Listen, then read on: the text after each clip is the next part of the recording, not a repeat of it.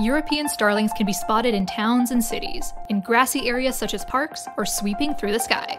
At Kennesaw State University in the US, ecologist Dr. Sarah Guindre-Parker is studying the effects of heavy metals on starlings, and what this might mean for all living organisms, including humans.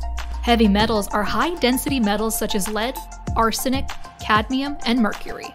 Heavy metals occur naturally in the environment, but urban areas often have increased concentrations of them because of human activity.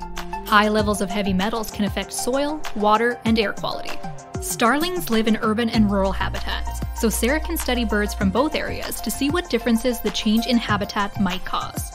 Starlings often nest in cavities and vents in buildings, and will also lay their eggs in nest boxes.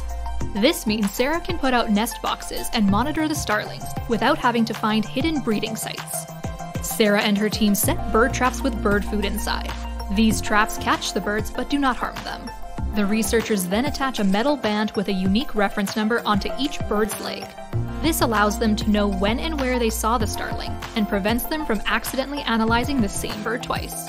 The team conducts an open field test. This test involves placing the starling in a small, enclosed tent, showing it an unfamiliar object, and filming it for 12 minutes. Sarah watches the videos to study how confident different birds are in the new environment and how aggressive they are. The team also collects the tail feather from each bird.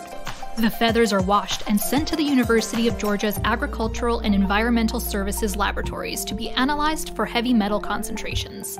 Combining data from the feather analysis with the video observations, Sarah will be able to see if birds with higher heavy metal concentrations in their feathers behave differently.